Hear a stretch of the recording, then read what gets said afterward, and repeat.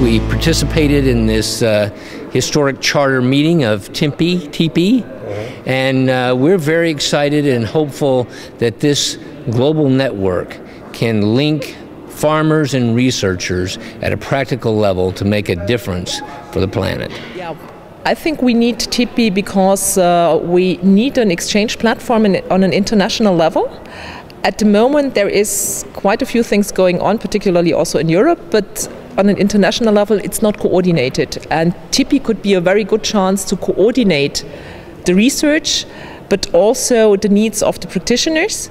Well, I think TIPI is a great initiative to bring farmers, advisors and researchers from all over the world together to define a common shared research agenda, research and innovation agenda that then can change the research agenda at the global level for the benefit of organic farming and the public good.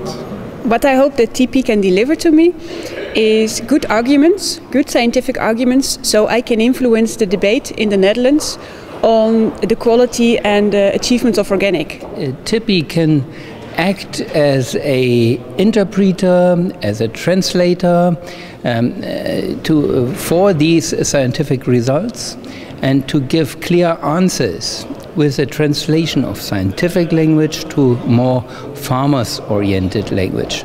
What I'm really interested in is that we interest people outside the organic movement, and we present ourselves in a way that people and organisations outside the movement want to join in with, because that's how we're going to join forces and be stronger as a global movement. So we're talking about being attractive to the agroecological movement, to the food sovereignty movement, because we've all been working in isolation, these different alternative movements, and I think it's really time we have to get together, because the industrial agriculture sector is clearly trying to put on a lot of force at the moment. So I'm a board member of IFOAM, and IFOAM is an association of scientists, and as IFOAM we like to support TIPI.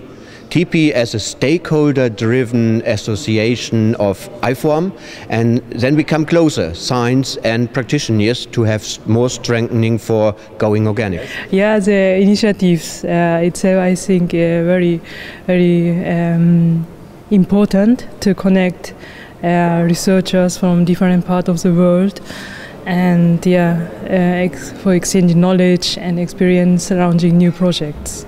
So what I expect from TIPI, which is really important to all of us all over the world, is that we have a platform to where we can organize the research, both from the farm level all the way through the value chain, to where it really benefits those who want to come into agriculture, organic agriculture, to learn about organic food processing in the marketplace, and really have a central place to go to not only see good research, but viable research that's refereed and can stand up against the best.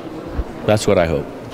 I believe that TIPI will provide an opportunity for the researchers and institutes in developing countries to link at worldwide level with their counterparts in developing countries as well as developed ones. TIPI will play an important role in linking African organic initiatives to other initiatives in other continents, and also ensuring that more research is done within the African context. Global platforms have to aim at global actors, and this initiative has to decide what it wants to achieve, who it wants to get, who it wants to reach.